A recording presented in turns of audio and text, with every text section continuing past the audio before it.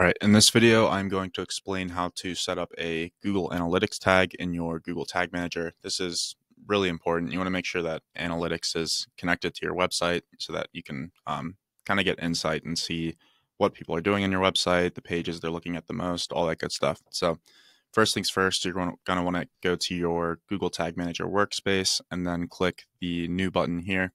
And we're going to call this GA4 tag. You can call this whatever you want. Then you're going to click Add New Tag, click on Google Analytics, and click on Google Tag. And then you're going to need your tag ID, which you're going to find in your Google Analytics account.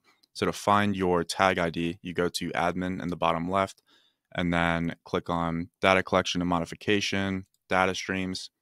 Click on this here. Then you're going to hit under Google Tag, Configure Tag Settings. And then you're going to get your tag here by clicking on your Google tag. And then you want to copy this one here. It should be the one on the left. And then go back to this page, paste it, and then triggering all pages, page view. It's really easy, but I feel like the information is not really out there to make this easy. So hopefully this video helps you add your Google Analytics tag. Make sure you click Submit here in the top right corner as well. And then just hit publish.